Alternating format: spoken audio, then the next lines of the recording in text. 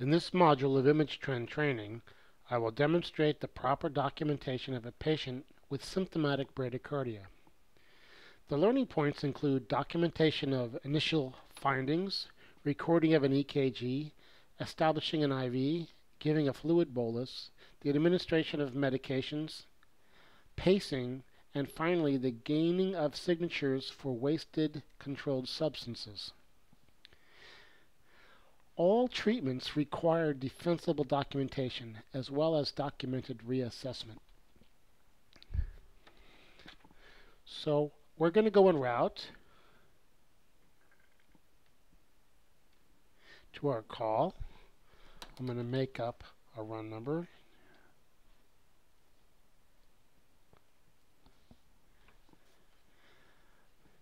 We're going for chest pain.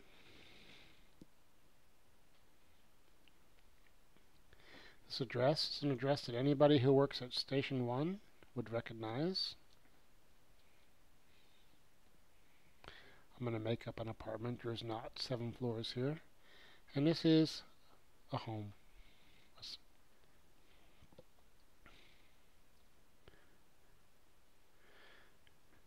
This is probably going to be a base contact, so I'm going to check that now. We could change it later if it turns out to be different. Here I've got to put the zip code in. This is a downtown zip code. So this is all clear. So now we've arrived on scene. And we're at our patient. And it's somebody that we know. Marta Herzenstock.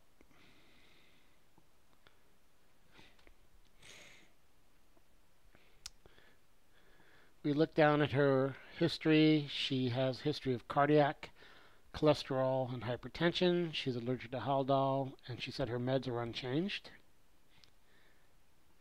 Today she's complaining of chest pain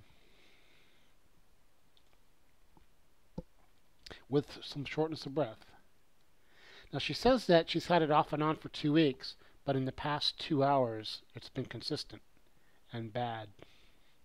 So I'm going to put 2 hours for the duration. So we're going to begin by assessing our patient. We're going to get some vitals. Her GCS is across the top. Be sure that you set the time for everything that you do. Now for the vitals, it's going to be continuation. And her pulse is slow. It's 48 and irregular. Her respirations are 20 and regular. Her blood pressure is a little bit low.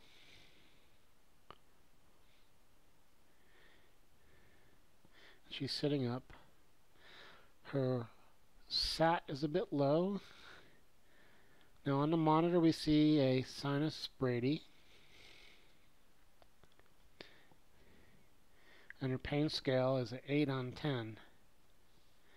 Now, it's probably good to use the PQRST tool at least the first time. So provoked, it's unprovoked. She says it's a tightness. It's mid-chest.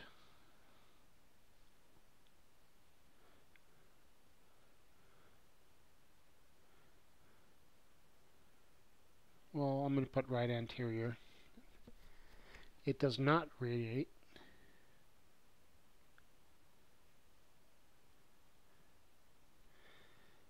Duration is 2 hours. Hit OK. So we have the vitals. We know she's complaining of chest pain, so we're going to put her on some oxygen right off the bat. So that's medication. Like I said, don't forget to set the time. Go to O. Oxygen by nasal cannula. Response is going to be unchanged. Next we're going to do a 12 lead, so that's a procedure. Set the time. It's under L for lead, 12 lead. Now success is yes. Location's irrelevant. I think the only thing that's important here is that we need to put what we found. So it's a sinus bradycardia with occasional escape beats.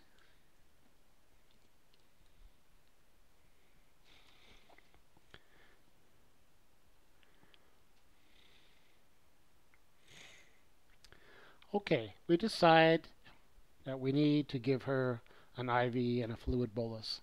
So we're going to go IV, set the time. It's at extremity, 18 gauge. It's in the left AC. Now once we establish that there's no symptoms, it's easy to flush, and we are successful. The medication is saline, and we're going to give her a bolus.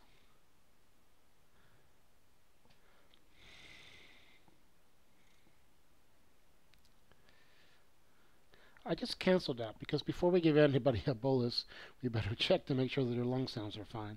So I'm going to go back to the assessment.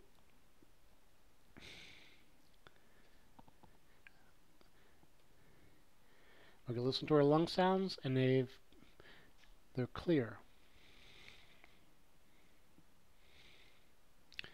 So clear right, clear left. And we're going to use skins as well. She's a bit clammy and somewhat pale. Okay, knowing that her lung sounds are clear, we're going to go back and do that bolus.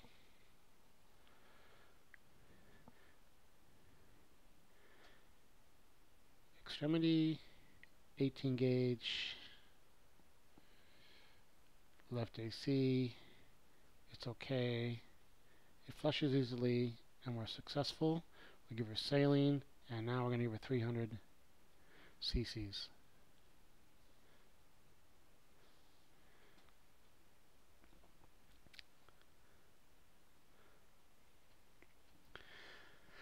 Seeing that we gave her a bolus, we need to reassess her vitals.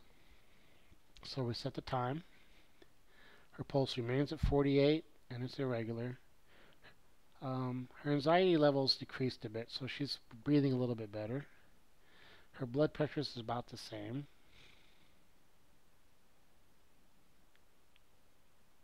We've had her lay down. She's no longer sitting. Her sat rate with the oxygen has improved somewhat.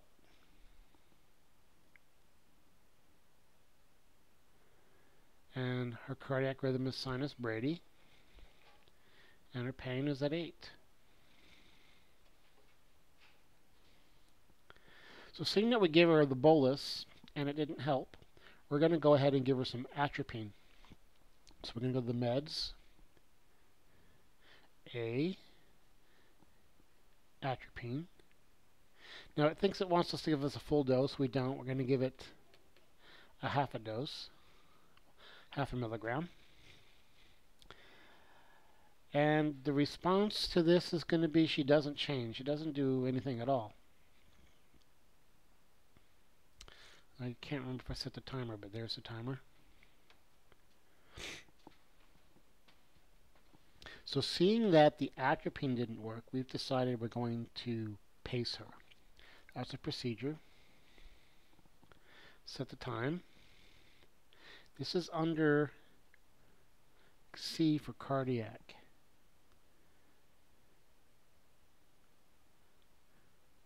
Cardiac pacing external. Success, yes. Patient's response is going to be improved. And I'm going to put in the comments where we got capture. Capture at 72 milliamps, comma, heart rate of 80. That's what we set it at.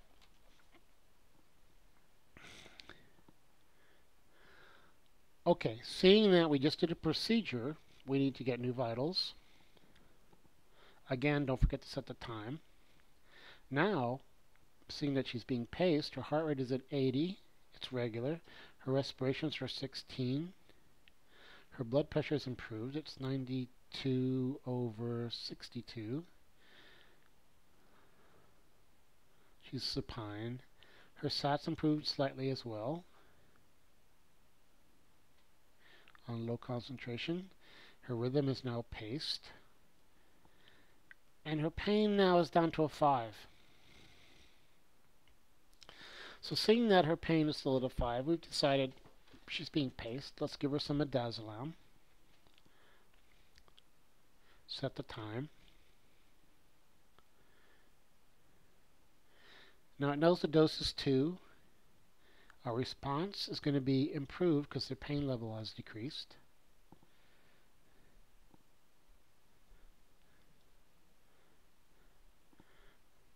Okay, we've given a medication, so let's do some new vitals. Set the time. Pulse is 80. Respirations are 16. Blood pressure is improved.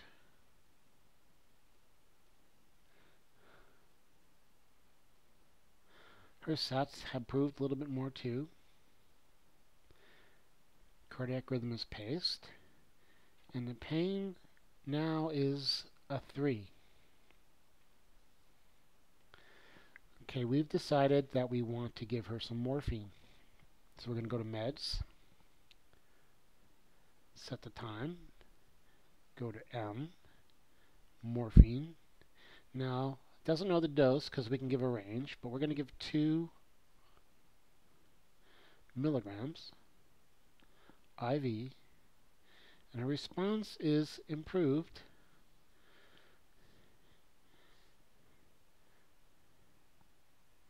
Now again, we gave a medication, so we should take vitals again. Set the time.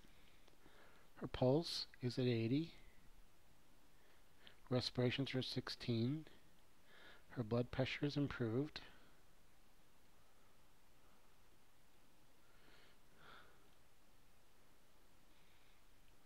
Her SAT is good.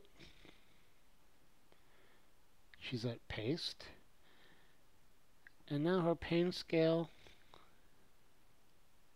is 1. And we're happy with that. Her blood pressure is good enough that maybe we can give her some more morphine, but she seems pretty comfortable, and we've decided that we're good with that. So we're going to ride into the hospital. So we're going to go leave the scene. We're en route to the hospital. And we're en route. We're just going to start filling in the boxes while the AMR medic is reassessing the patient. So cardiac arrest, the answer is no. And there was no trauma here either. Our primary impression was that of chest pain, so let's set that.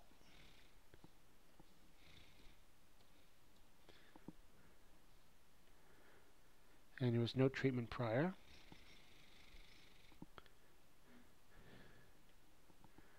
The time, she said 2 hours prior, so we're going to go with 17:45. Now en route, we're going to contact Loma Linda and set the contact time. And we're going to St. B's. I think that's on the bottom of this one, destination. Come on.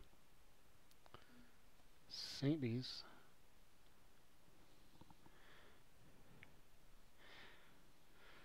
She's not a member of the program, and this is not a county pocket. What's left? Oh, pregnancy. She's 71 years old, so I think that the answer to that is no. Suddenly we have narrative and the hospital signature. So we are arrived at the hospital. Now we need to get this narrative done, and we need to get signatures. So I'm going to get the signatures first. Go to sign. The controlled substances use. We use 2 of them. They're already here. Midazolam and morphine. So I'm going to go midazolam first. It says that we used 2. It contained 10. So that means we wasted 8. And I'm going to sign. And the nurse is going to sign. And then we're going to do the morphine for the same thing. It was 10 to start. We used 2. We wasted 8.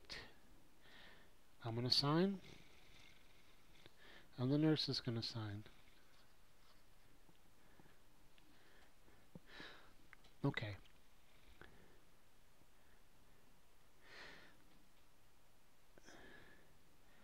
For the narrative, I paid attention to getting all the times correctly. So if you use a sequential or a SOAP narrative, it's going to come out nicely. I like using a SOAP narrative because it asks you questions regarding how you found the patient, which I think is important to include in every narrative. So, events surrounding the incident. In this case, I'm going to talk about the chest pain. Chest pain over 2 weeks,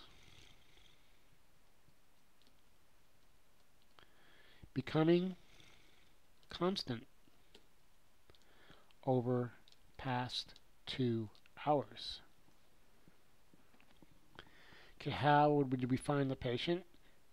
Patient found seated on sofa at home in moderate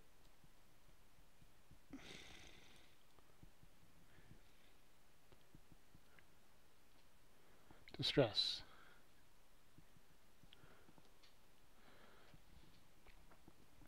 Additional findings in this case were none. And the response to treatment, patient did not respond to bolus or atropine.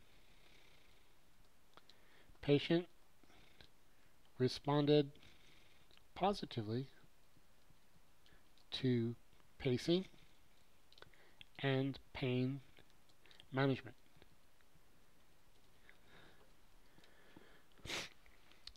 Our medical control was Loma Linda University Medical Center. It already knows that. I don't know why I have to ask that again.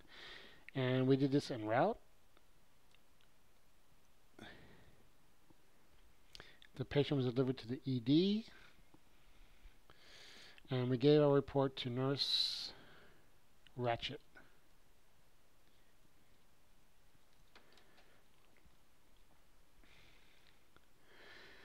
Okay, our narrative's done. I'm going to get a signature from the nurse.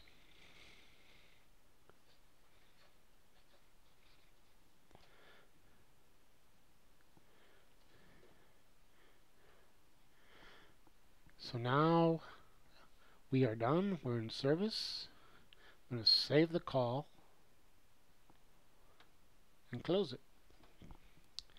So now we have documented our procedures, why we did them, and then the patient's reactions to the procedures. We've also documented the use of controlled substances, how we wasted them, had the nurse sign them, and then the nurse signed for the entire run. So we're done. Thank you very much.